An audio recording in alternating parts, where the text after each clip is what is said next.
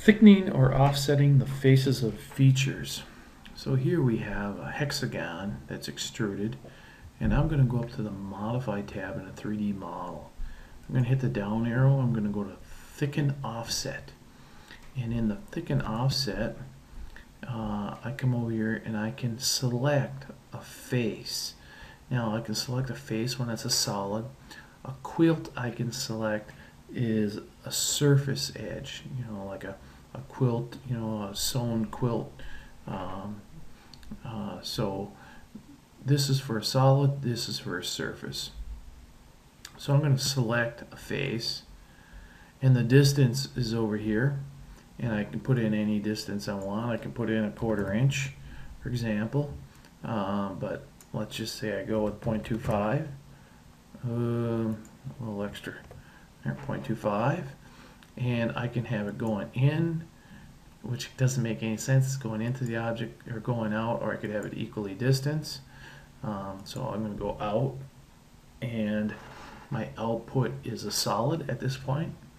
And I also can come down here and say I want it as to join, or I could have it cut into it, or I could have it intersect, or I could have it a new solid.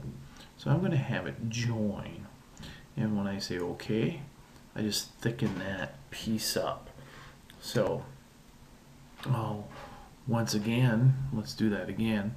I'm going to go down here to Thicken and Offset, and I can pick on a new surface, and a new face rather. I'll pick on this face, and I'm actually going to come down here and say, you know what, I want to give it a new solid. Remember, a new solid is, they're going to be two separate pieces, not joined together.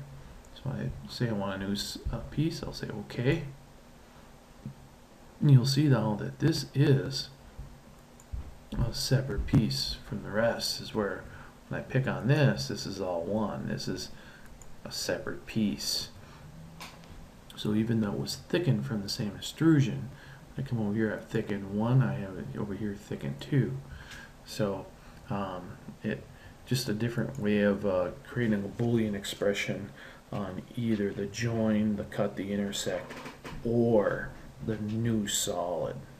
So we are thickening or offsetting the faces of the feature.